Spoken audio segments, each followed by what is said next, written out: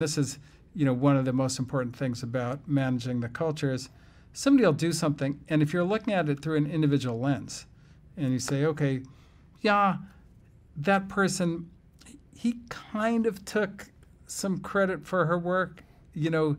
but like it wasn't that clear, and he's really good and does good work himself, so maybe I ought to let that go, because if I confront him on it, like maybe I'll quit and go to Facebook or whatever, and then I'll lose a really good employee. But if you look at that same incident through a cultural lens, that's a little bit of a test for everybody to say,